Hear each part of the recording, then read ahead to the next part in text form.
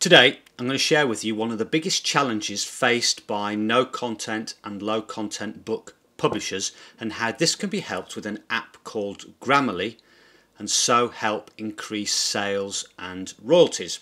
Now, if you've not been here before, my name's Marles and I do videos on how to make it, keep it and grow it, and that's your money I'm talking about. And if you do like videos like that, then please do give it a thumbs up, hit the subscribe button and smash that notification bell to receive notifications of when I produce more videos like this. Okay, so if any of you have seen any of my book review videos, and I'll leave a link to the playlist above, you'll know that one of the biggest issues I find with other people's books are around the title, subtitle and description, and that's namely with the grammar, punctuation and spelling, and these can be a major issue when it comes to trying to sell your books, because when there are issues around these areas it can make a book look unprofessional, it can make a book look cheap and can reduce sales, or in most cases prevent them from selling at all. But the good news is there is a solution, or there is a tool that can help anyway, and that's an app called Grammarly. Now this first came onto the market around 2009. It's available as an iOS and Android download. It's available as a desktop app for Mac and Windows, and it's also available as a plugin for Chrome, Safari and Firefox. And today I'm going to show you the Chrome plugin. Now it's free to download. I'll leave the link below, by the way, to Grammarly, so you can just go there and you get the option here to download the plugin for free. There are a number of plans: free, premium and business. After I've shown you some examples of how it can be used, I'll look a little bit more depth on the different plans, the pricing and features and who they're best suited for. But I think for most people the free plan would be the most suitable, because that will help with the main issues of spelling, punctuation and grammar. So when you do download it, you're presented with this example page and how it can be used. But all you need to do is just open up a new document and we have this blank workspace area here. Now you can write directly into here and then copy and paste that into your KDP platform, or you could just write it on Microsoft Word or wherever, copy paste it into here, see if there's any issues that need correcting, and then copy paste that into KDP. Now apparently this can be used also with some web interfaces. Now I did try it directly within the KDP platform, but it didn't appear to work. So the only way to get it to work would be to copy and paste your titles, descriptions, subtitles into the web interface and correct it from there. Now you will need an internet connection for it to work, but it is very simple to use. Now what I'm going to do is use some of the books that I've reviewed on this channel as examples, and also a few books that I'm due to review also as examples, because there's some good issues there that we can demonstrate. Now if you've already published books, this is a great way to go and get your descriptions, titles, subtitles, go into Grammarly, copy, paste them and make any corrections. Now unfortunately with the title or subtitle you may have to republish your book. I have been told that it's possible to email KDP support and change the subtitle if you want to change that. I've not done it myself, but it's worth a try. If that doesn't work, then it may be that you need to republish your book. But if you're not making any sales on your book, that doesn't really matter. So let's have a look at this first example. So we've got this book here which I reviewed in my last video, again link above, and I'll just copy the description and paste it into Grammarly, and it's pretty quick, and you'll see it has these number of words highlighted, and over on the right hand side it will tell you what the issue is. Now we can see here it says mood space exclamation mark, it says improperly spaced punctuation. So it's just a case of clicking on the word on the right hand side and it will change it, so it will correct the punctuation there. Click on the next word. Now it says here that the word vacations shouldn't be plural, it should be singular. So we can correct that there as well. Now it says there's an error here, and it says that this word may be redundant and we don't need it. So let's just click on that and let's see if it sounds right. The different levels are separated from each other and the solutions are grouped at the end of the pages. Yep, that sounds good to me.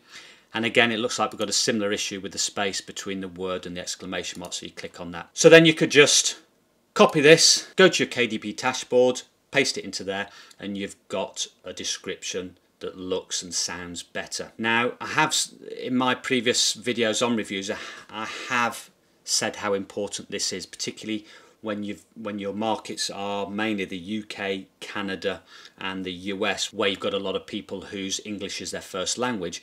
Any slight errors can really stand out like a sore thumb. Okay, let's take another example. So this is another book I recently reviewed, and we're going to take this description, copy, paste it into Grammarly, and see if any errors come up. Now there's only a couple here. One again is a spacing between the book and the exclamation mark.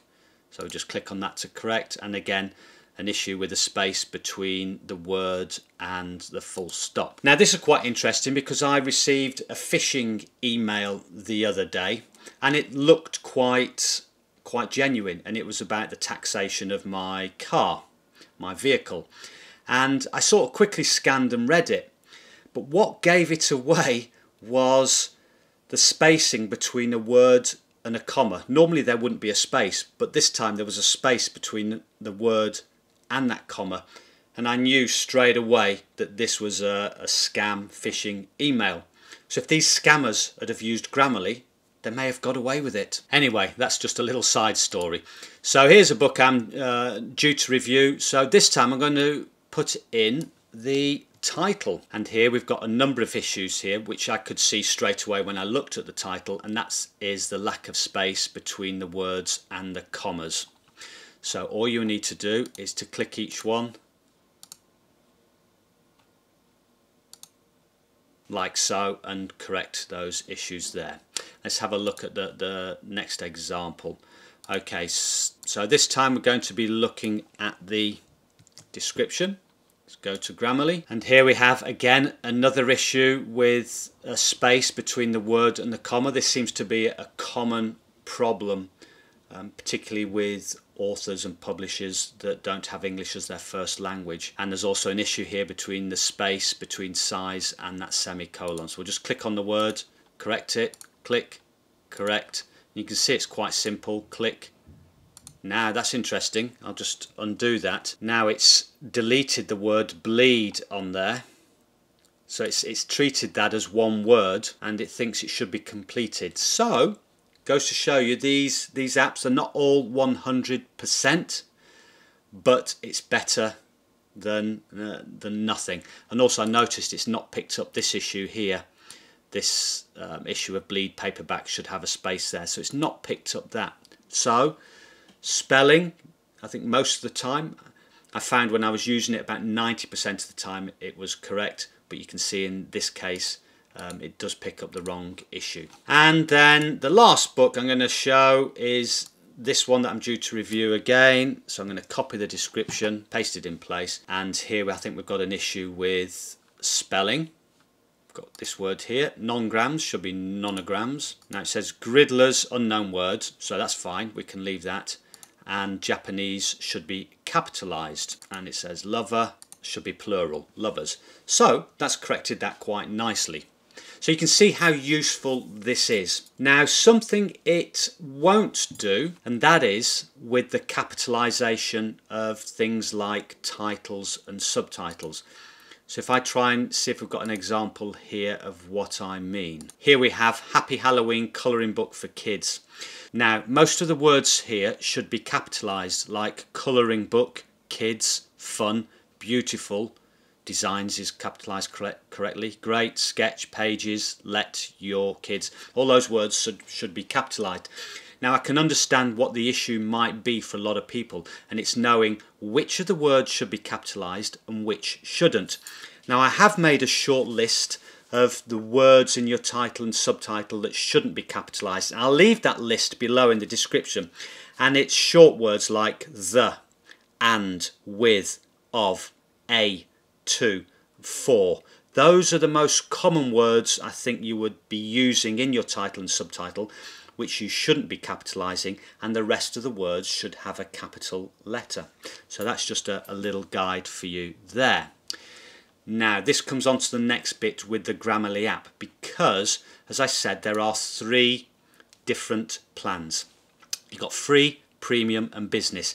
Now business we don't really need to take any notice of, but if you're a writer, author, if you have any other maybe jobs as a writer, then premium might be more suited to you. Now I have read that premium can help with capitalizations, but I'm not sure it would help with the capitalizations that we've just mentioned in the title and subtitle. But you can see here, if we just quickly scroll down some of the features, premium can help with readability, consistency of the writing, the tone of the writing, and also sentence variety as well, among others. But I think for most authors and publishers, the free version should be enough. Now in terms of pricing, the free, as it suggests, is free and gives the functions I've just shown. If you wanted to go for the premium option, that starts at $11.66 a month. We can see here now, this is in pounds, and that's $11. What was it? $11.66 as if you pay for it all in one go for a year. Quarterly, so for 3 months, would be £15.70, which I think must be probably around high $17, $18, and monthly is probably around the $27 a month mark. So it's not cheap, but if your business depends on writing, or you're having really serious issues with writing your titles, descriptions, then this may be something to look at, and even, you know, maybe just trial it for a month, see if it is something that works for you. So the main features of this app are it will check your spelling, grammar, punctuation. If you pay for the extras, there'll be some capitalization corrections, looking at sentence structure, tone, voice, consistency. It's fast. It's easy to use. You can get your titles, subtitles and description looking professional, give your book that professional look, and overall, as a result, the most important thing, allow you to make more sales and collect those lovely royalties. But what I would do is just give the free version a go first. It's easy to download the plugin and get cracking with that pretty much straight away. So that's it. That's a useful tool there as part of your overall publishing arsenal of tools. So if you did like the video, found it useful, then please do give it a thumbs up. If not, give it a thumbs down. But please make sure you hit the subscribe button and smash that notification bell to receive notification of when I produce more videos like this. And until next time, goodbye.